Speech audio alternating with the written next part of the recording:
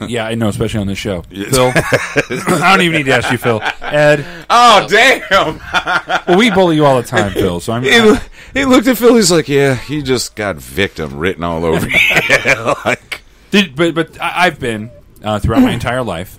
Not so much in here. But I get it occasionally. We're working on it. From Phil. You know, Phil likes to give it Look to at Phil's I was going to say, Phil likes to give it to me. the shit out of you. No, I mean, he's trying to summon his X-ray and or heat yes, vision. I was bullied all through, growing up. Yeah. All through growing up. Me too. Phil and I were bullied together, which was awesome. Oh, yeah. Actually. Yeah. We were bullied together at some points. So True story. Yeah. I was the skinny white kid at Riverview Middle. Lies. Sorry.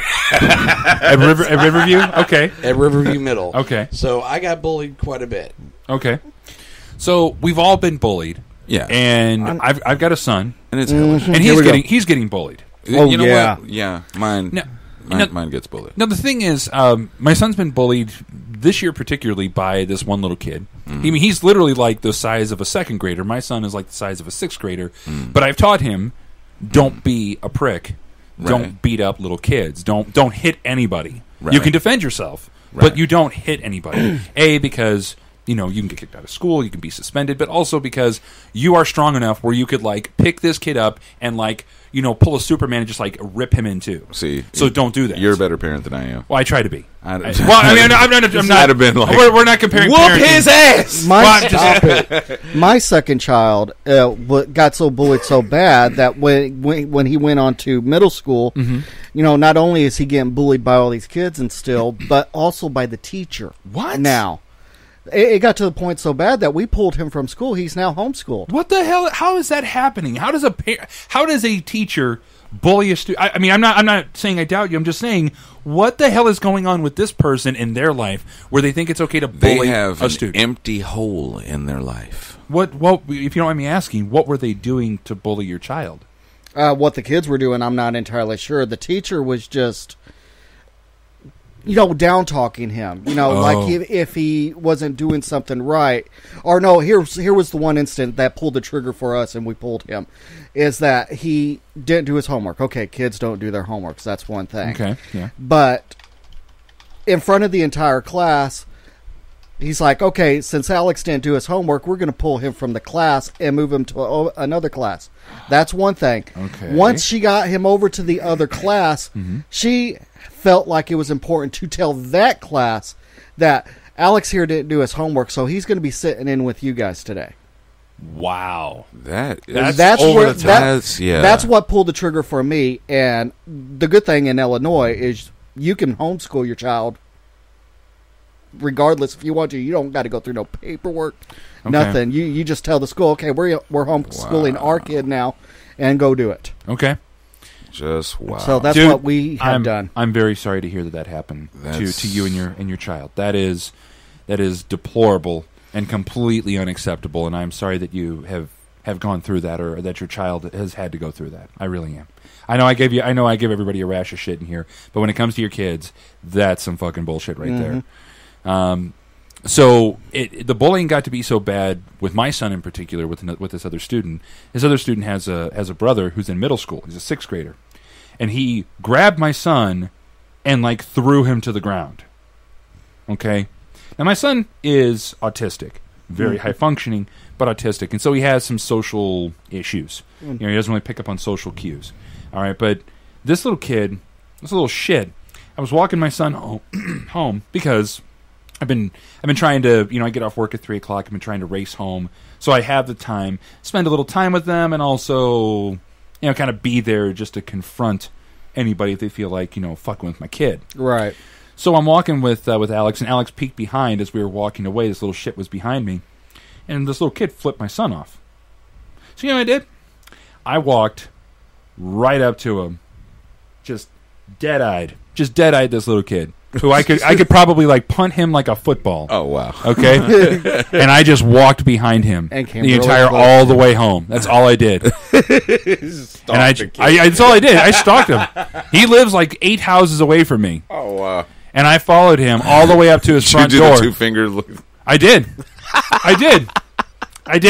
I did the 2 fingers would turn into the 1 finger. Oh. Yes, I did. Not the middle one. Oh. But yeah, so I followed this little shit all the way home. He ran. I ran behind him as best as I could for as long as I could. But I followed him all the way home the entire time. I didn't say a word to him. His dad came. His dad comes to the door. I just waved at him like, "Hey, how you doing?" So, did you talk to Dad? Or? No. No. Just let him know you were watching. Oh yeah, just let him know that I am ever watchful. Ever vigilant. Yep. And you know what?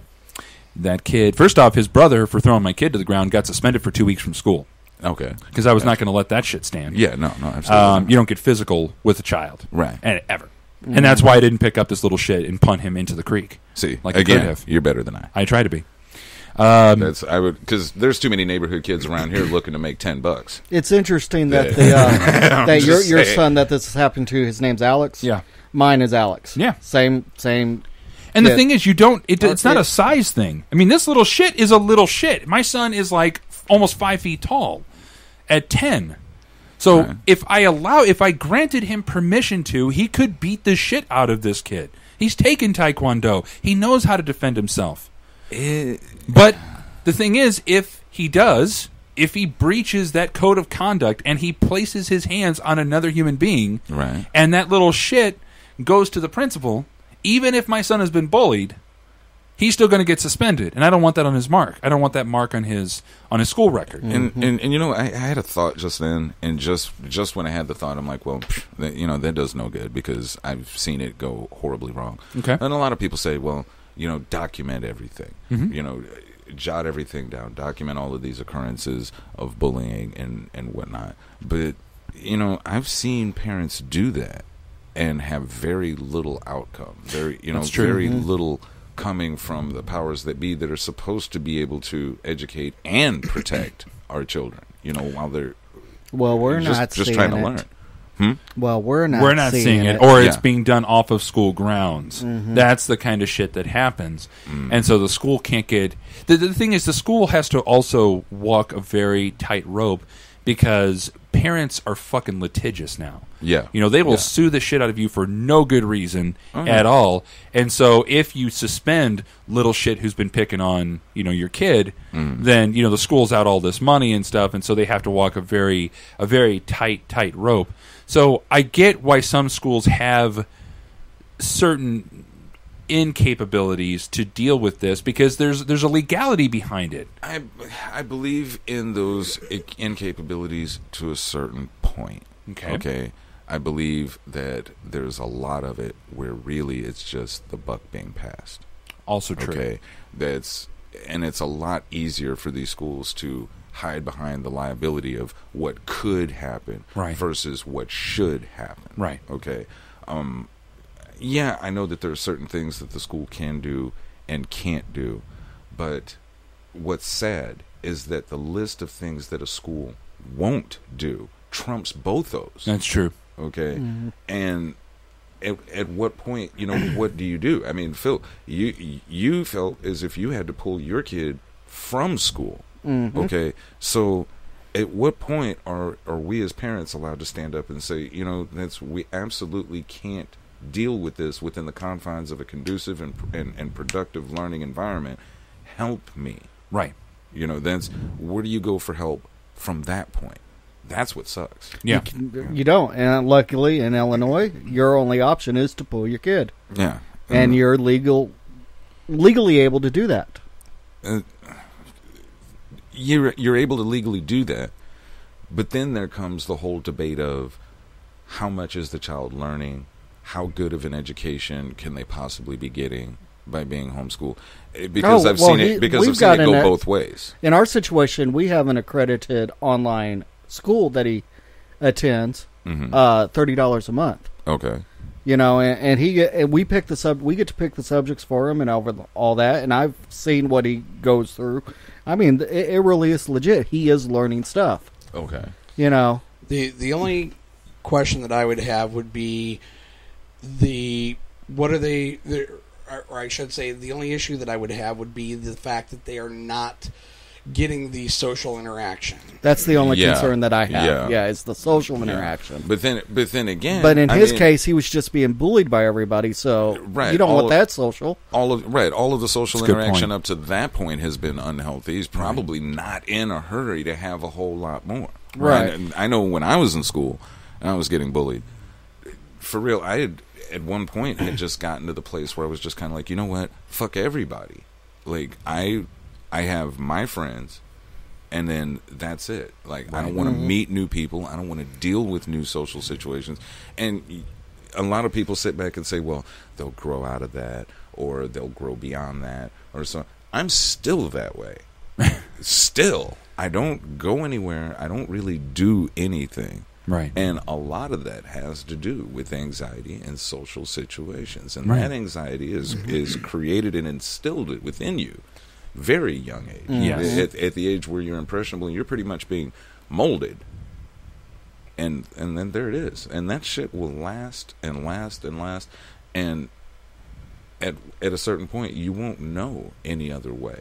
It will be like stepping outside of your own comfort zone to even try to push, to have what would be considered normal social interaction. You're right. And my son has brought up multiple times, Dad, I want to be homeschooled, or Dad, send me to a different school. Because, where I'm at in Florissant, there's within like a 2-mile radius, there are 3 grade schools. So I could put in a request.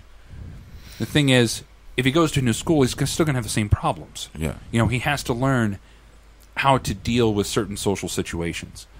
The heartbreaking part for me is that he doesn't make a lot of friends in school. Really, actually, he doesn't have any friends outside that are, that he sees outside of school. Right. And so I've had to do a very delicate balancing act, trying to figure out, do I, because he's in 4th. He's going to be, what's that? Wow. How many champions think it? What? That's a comment on the Blues right there, apparently. It is my own opinion to say, fuck the Blue Balls. How many championships do they have? They can all get fucked by goats with their crusty, dirty goat dicks. Okay, So Kelly doesn't like the Blues. I'm guessing. Oh, well. But my question becomes, Do you though, know Kelly?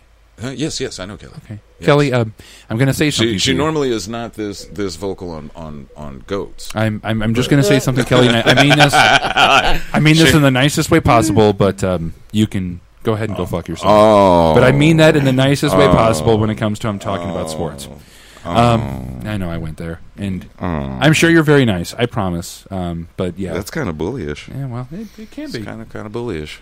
Sorry, But anyway. I just had to throw that up there. Okay, thank you for that. But again, ultimately, it is a delicate balancing act trying to figure out what is best for your kid, because when they are specifically saying, I'm unhappy, I've just taken to the point where if there's a bullying situation at school, I'm going to tell the school.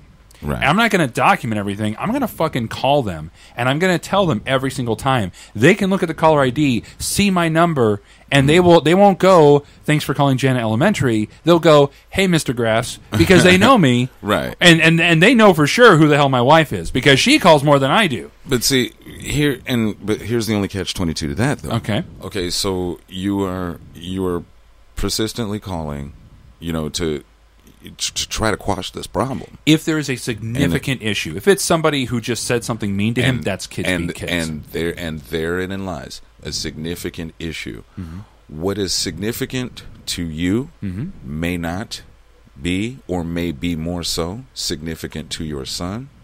And then there's also the significance of the powers that be that are, in charge of that, and that's the problem. I'm sorry, the powers that be just don't care. Well, I don't want to throw that down as a blanket definition. I don't want to say that all schools and all school administrators, teachers and people of those entities, I don't want to say that they don't care.